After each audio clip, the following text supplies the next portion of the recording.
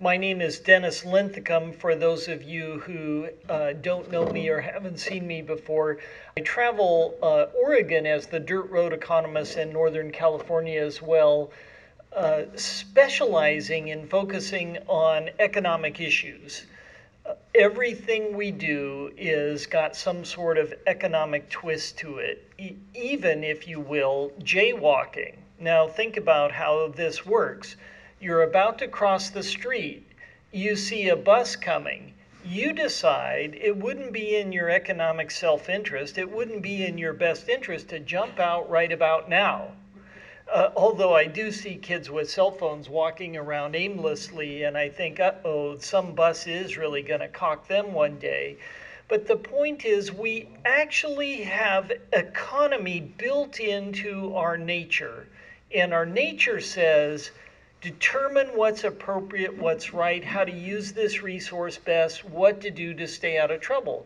The other example in this jaywalking example is there happens to be a cop across the street and on the corner and just kind of watching cars go by.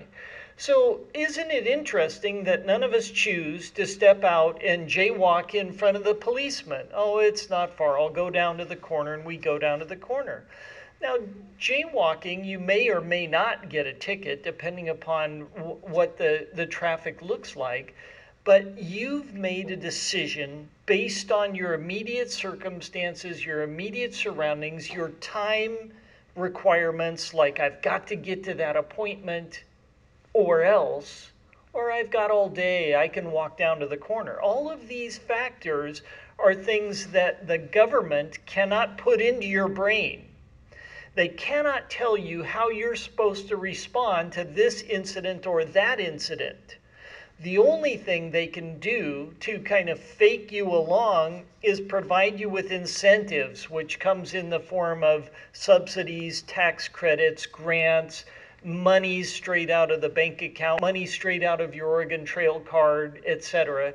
And what they're subtly doing is buying allegiance.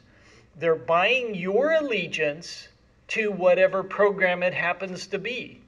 That allegiance comes in the form of some political phraseology that is quite polite and quite decent and even maybe delicate when it comes to same sex.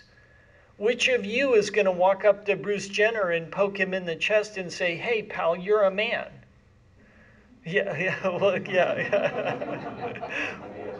Well, have you seen it? What are you? How about that? yeah. Well, what's interesting is this is delicate, and this is something decent. We don't really want to bust him one in the gut. However, I remember him winning the gold medal and waving the American flag as a male, the gold medal winner for the male decathlon. This is no slouch. This is no guy who wasn't sure whether he was male or female.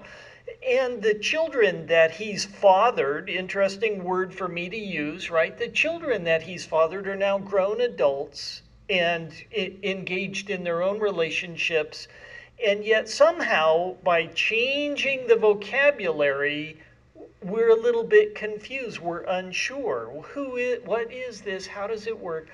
What does the word gay mean to any of you? If I told you a story about a gay man that I knew, a gay woman that I knew, would that mean a happy individual, someone who was carefree and fun-loving? That's what it used to be. Yeah, exactly. So all of a sudden, a new definition has been implanted into our minds, and we're using the new definition, and we're afraid to go back to the old definition. In fact, the old definition has been destroyed. I could not write a novel about a gay young lady and have anybody know what I was talking about when I meant fun-loving or frivolous or carefree. Right? All of a sudden, there's all of this weight from background definitions that people interpret when they read. So the things that we are getting blessed with may not be blessings after all, right? Because it's going to depend on how you weigh it out Where do you put your faith? Where do you put your beliefs? Where do you put your heart? And that turns out to be one of the most important things that we face. This is a real weakness for the natural man that we know and understand in the United States of America. This is a weakness that we all carry with us because not all of us want to just pick a fight on every corner. It's natural to be decent, loving human beings. That's how we are in our family relationships. It's how you are with your spouse. That's how you are with your children. And although there are a few of those people who have taken drugs or injected themselves in this way or that way and have fallen off the wagon, we still have a moral conscience which tells us what's appropriate and what's inappropriate. Our federal government and state governments have taken that notion and destroyed it for their own purposes. And this is what Ed's discovering over and over and over again. The words are being used like sustainable agriculture. And then it carries with it, well, what in the world is sustainable agriculture? And what does that mean? One of the items, actually, I'll go back 2 slides here. Look at the very first item on this UN agenda for the World's Summit on Sustainable Development. The very first item is poverty eradication. They're not talking sustainable in terms of how to grow a crop with the limited water resources that you have, or how to raise the best blueberries, or how to raise the best beef. They're not talking about sustainable development in light of agriculture, green beans, and bananas. They're talking about sustainable development in terms of the social and economic platform that has been guiding us for centuries, especially here in the United States of America. The platform we have been using is a platform based on liberty. You can do as you please with your own property, and you've got to keep your mitts off of his property. And that is slowly being eaten away by the progressives and socialists. The humanists are rampant on pursuing this goal for destroying the traditional concepts that you and I carry with us as we navigate our world. Anybody here know what this is?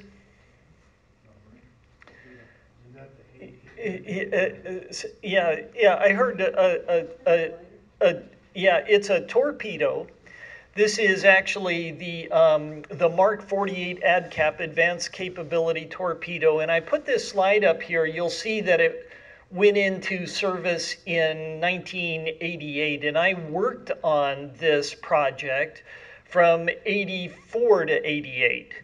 And I'm not telling you this background like, I'm a Navy guy. I wasn't a Navy SEAL. I was never actually in the military. I did not blow up any vessels, and I'm not probably going to blow up the local library either. But the point is, we had to get the technology that we were looking for in the 80s, and Hughes Aircraft Company and their missile systems group was developing guidance. I was a programmer. I've been in software all my life. And I wasn't one of these guys who was bolting things together and deciding which place different parts of this puzzle went. There's a fuel tank, there's a warhead, there's actually a gas piston driven engine inside of this. There's fuel storage, there's guidance, passive sonar and active sonar. When this 19-foot fish misses its target, it goes to sleep. And it bobs around out there until it can find that signature again, and then it starts up and pursues the target again. It has a range of about 6 miles back in the day. Today it may be better than that. But anyway, what I was responsible for hasn't got any of the fun stuff associated with it. So I'm sorry to disappoint you. What I was responsible for was the database design for as built, as designed, as configured, as run. We designed this thing to look like this on the platform. This is what the blueprint looks like. This is what the engineering specs call for. Now we're going to put it together, and pieces may or not fit right. Your home maybe went through that. I built my own home, and we had the blueprints, and we got them approved, and they give you a little bit of freedom, not a lot of freedom, and we change things all over the place. I'm not going to do it that way. I'm going to do it this way. I'm going to do it that way. So you've got a design. You've got changes that get implemented. It gets reconfigured, re-engineered, and then you build it and you see how it works. And maybe it's not so good to put that bathroom right in the middle of the hallway that goes to the back bedroom, because people have trouble passing through that zone. So you decide that was a bad move. Let's put the bathroom over here, and you get it out of the way. In this AdCap environment, we did the same thing. There's as designed, as built, as reconfigured, as run. And then you finally put this fish in the water and you let it go. We don't blow it up at the end of the day. We pull it out and then validate and verify that everything in that thing matches what they said they were going to do or what the original design called for. The reason I tell this lengthy story about the AdCap torpedo is because this is the way the federal government was designed. This is the way our state and local governments were designed. It all starts with you. It starts with citizens who are together in a community, and they decide, you know what, rather than each of us sitting up all night with our shotguns in our laps and having trouble staying awake, all 50 homes in our neighborhood, we should have a local sheriff. We'll hire one guy to walk the neighborhood or ride his pony or whichever it happened to be, and he'll be our, quote, local sheriff. And he'll stay up all night. And the rest of us can go about being productive in our machine shops, in agriculture, in computer technology, whatever, and we'll delegate that specific job to that guy. And then localities conglomerate, create states, conglomerate, create a federation of free and independent states. And we go up the triangle with less and less authority. That's why the triangle's shaped the way it is. The base is large because that's where the power should reside. The tippy top is very small and minute. And yeah, it should be. That's exactly where I'm going. That pyramid's upside down now. Yeah, you know exactly where I'm going. Madison wrote the powers in the proposed Constitution, this is before it was ratified, are few and defined. At the federal level, they are few and they're defined. They're very stringent in their definition. Remember, we were just having trouble with defining words. This is one of those definitions that's important. If we can redefine what is means, is means, or is, then we can redefine what few and defined means. And this has been happening. With those powers which remain to the states are numerous and infinite. Everything belongs at the state level. They go on to say, they recognize a warning here, and Madison acknowledges the warning. He says, if Congress can do whatever is in their discretion to be done by money, the government will no longer be a limited one, possessing enumerated powers, those specific, small, finite, enumerated powers, but instead will be an infinite power. And this is the printing press problem that we see coming out of Washington, D.C. today. They can buy your allegiance with money. And they are buying your allegiance with money. They're buying your children's allegiance with money. They're buying community allegiance. They're buying your commissioner's allegiance. They're buying city hall's allegiance. Everywhere they can print money and spend it, they are. And the result is this tragedy that we're seeing in front of us. Thomas Paine said, wait a minute, the government, if we give it these powers, will operate in an ambush, in an ambuscade. They will destroy state governments and they will swallow the liberties of people. This is a warning. Wait a minute, you guys. Look at where the potential is on the downside. Following this in 70, this is in 76. This is during and before the revolution. This is actually in the book Common Sense. Look at what happens in Federalist number 14, 1787. To make sure that this gets ratified, Madison says, oh, come on, the general government won't be charged with all of the power. They won't make all the administrative rules. They won't be making and administering rules. They may make a few laws, but they're not going to have their hands in dictating how you respond and what you do. He says the federal government, its jurisdiction will be limited to certain enumerated objects. That keeps rising to the surface over and over again. Those objects which concern only the members at large of the republic. So tell me then why we have a program for African Americans, for Asian Pacifics, for Vietnamese, for Chinese, for females over 50, for females between 32 and 47, for on and on and on. Why all these various categories, and what in the world makes anyone think that is appropriate use of our federal tax dollars? It's not. It's clearly not.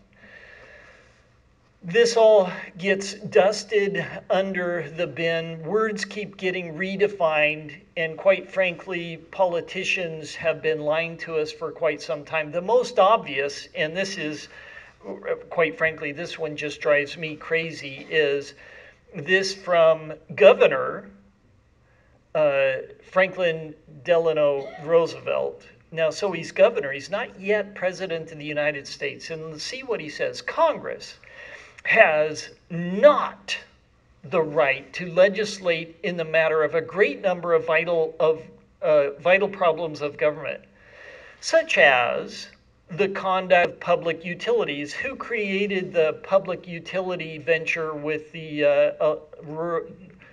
Rural Electrification Act? That act was specifically chartered to take private power and nationalize it, and they did. This next sentence, public utilities, comma, of banks. Oh, federalizing banks. Does that sound familiar to anybody? Are there any that are too big to fail? Any that are just steaming along from their own juice, from their own power, from their own savers who have earned and stored money within their vault and lending to little homeowners that want those economic resources for whatever purposes at some given interest rate in the marketplace? None of that exists. Today we have $18 trillion of debt that was never earned, never saved, never set aside, never cherished for anybody, for anything. There's no demand for it. The only demand that we have is that the Fed keep interest rates artificially low so that we can keep buying the stuff we want to buy. And it's working, quite frankly. When's the last time any of you went to bed sweating the details of how your grandchildren are going to pay $18 trillion in debt? Only one hand. Thank you for raising your hand.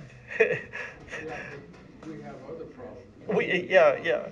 Well, be careful. I'm not throwing stones, right? I live in a glass house too. My point is, this is the subtle nature of what's been happening. Money is the problem that we're faced with. Money is the problem because this printing press keeps rolling in the underground and these dollar bills keep spewing out the top. He continues on, of insurance, of business, of agriculture, and a dozen other important features. In these, Washington must not be encouraged to interfere. Now, we know that this was an out-and-out lie. As soon as he gained office, which is just a couple of months later, he did all of these things. These were already on his list, and the reason I put of government in red letters is if they're not vital problems of government, then they're independent problems, they're private sector problems. He says the federal government, Congress, has no right to legislate in the matter of a great number of vital problems of government. So he addresses them as problems of government and then says we shouldn't address them as a nation. He was just actually buttering his bread and waiting to hand it out to people who were anxious to have part of the loaf.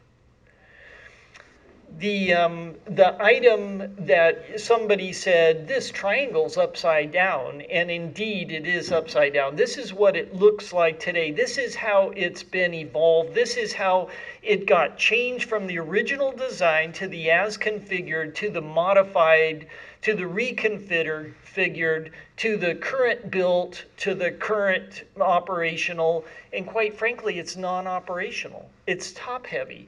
The federal government controls everything. States next, and they've got their arm in this game too. They're busy wrestling everybody to the floor. Local governments and citizens have this little private sphere of blue.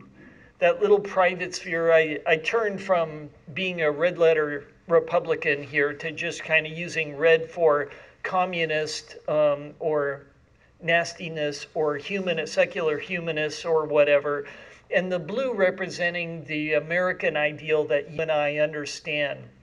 The blue is the heavens that the stars of the free and independent states are planted on. You know that the 13 red and white stripes are the 13 original colonies. The blue is the heaven that actually sustains the 50 free and independent stars that represent the states. That bit of heaven is in your heart and soul and mind. That bit of heaven where those stars actually float comes from your community, from your citizenship, from your involvement, from your recognizing the tragedy that's happening. And that's what we're fighting for. We're fighting for that little bit of heaven that we see in the flag. This cartoon, I thought was a great summary, so I included it here. I meant to have a picture where I could say, thank you for coming tonight, and it was going to be my dog. We have a Bernese Mountain Dog, and she happens to be sitting on top of the cat. And she's all smiles, and the cat, oddly enough, doesn't mind. The cat's there, got this little kind of happy face on her, she's okay, she's fine. And that reminds me of how we are as a public. This gorilla, this 100-pound beast of Bernese aren't gorillas, they're really attractive and soft and cuddly, and so I can't make fun of my dog, but is sitting on top of you and I. You and I are trapped under the weight of this beast. And we're trying to survive, and we're trying to decide, is it okay for me to step out and cross the street, or am I going to get busted? And when we become so afraid to step out and say, hey, enough's enough, all of a sudden we're starting to be part of the spin. And when we're part of the spin, it's not long till we're down the drain. So Diane and I are traveling as the Dirt Road Economist, trying to help people see this, recognize it, understand it. I use a lot of founders' quotes and ideas because I think they're so relevant. They're relevant because this decency, this politeness, this delicacy that we're discussing can't be used to foist or wheedle our liberties away from us. Thomas Jefferson said, in questions of power, whether it's Obama or Kitzhaber or Walden, in questions of power, let no more be heard of confidence in man, but bind him down, chain him down, bind him down with the chains, bind him down from mischief by the chains of the Constitution. That document and its original intent and its original definitions are the things we need to latch onto. Because if you take a match to that, you'll get exactly to the slide that Ed was showing us that says, by the way, the forms of collaborative governance aren't part or adjudicated or set or documented in rules of traditional government. They're not the forms that we usually use. They're made up as we drive down the road. So that any given time you will be out of sync, and I can bust you and I can put you where I need you to be until you see things my way. And this is I make it sound like this is, just this giant conspiracy theory. But back to the cat picture, there's this weight, and we feel like we're doing okay. It's not that bad. But that's this generation. Let me ask you, what will it be like for your children and their children? And remember, if I borrow $1 million to buy something next year or 2 years or 10 years or over the next 30 years, I have to forego $1 million worth of consumption, $1 million worth of purchases, because I've got to save that $1 million to make payments back to the bank. Not only do I have to forego the $1 million that I borrowed, but I have to forego interest on that $1 million over the next 20, 30 years and pay that back to the bank. So tell me, how many of you, raise your hand for me, how many of you are willing to force your children and your grandchildren to forego $18 trillion of consumption, building projects, highway funds, purchases during their lifetime over the next 20 or 30 years? Yeah, you may not have to worry. These guys are the guys that are going to be harmed by what's happening today. Here's the point. You have to believe in liberty. You cannot allow this collective language and redefinition of everything you believe in take place within your community. Everybody here tonight can talk about their beliefs in the individual, in the man and in the woman who have made a difference in their own family, in their own community, their own business, their own world. This is a belief system. Now that we believe this, we build institutions that support our beliefs. I'll get to you in a second. For quite a while, we have believed one man, one woman. Sure, there have been sub-pockets of more than one, a couple of honeys isn't half bad, etc. Solomon had 1,000 wives, and look what happened to him, right? So, and he was wealthy to boot. What could go wrong? And my point is, there's a belief system in this God-ordained principle that you have been created and you have been endowed with certain inalienable rights. And those rights come from God himself, not from government. not from the feds, not from the state, not from your commissioners. They come from beyond. Now, those rights promote you to build institutions that defend and support those rights. So therefore, we had an institution we called marriage. And marriage became one of those traditional institutions. It's been around since the beginning of time. This is how to create stable families with healthy children and healthy heritage. Now look at where we are. These institutions are getting taken away, and your personal freedom is being sucked down the drain as well, because you no longer have the freedom to decide where you build that horse shed on your back lot. Can't build it there. Why not? The building department says you can't. Oh, who created those rules? You just have to move further up. Yeah, right.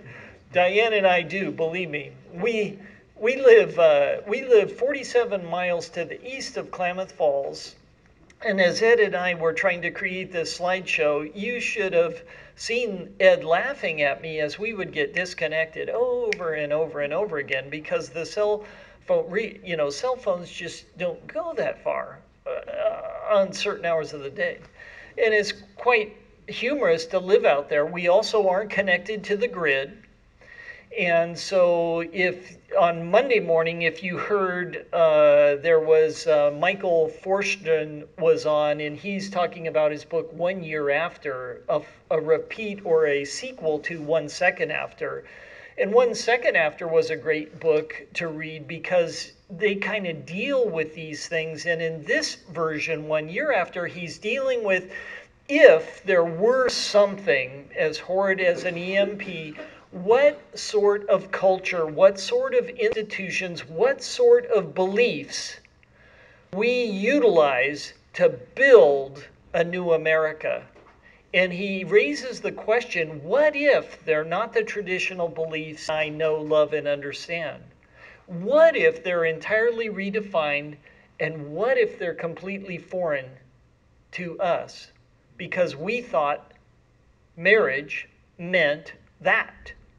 And you and I also thought gay meant that. And now it doesn't anymore.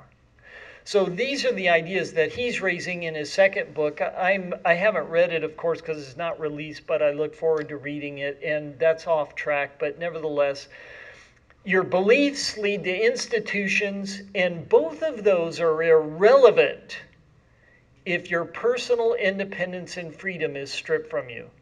You've got to argue for freedom over and over and over again. If you're not arguing for freedom, if you're arguing for Republican victory, you're arguing the wrong platform. You have to argue for freedom.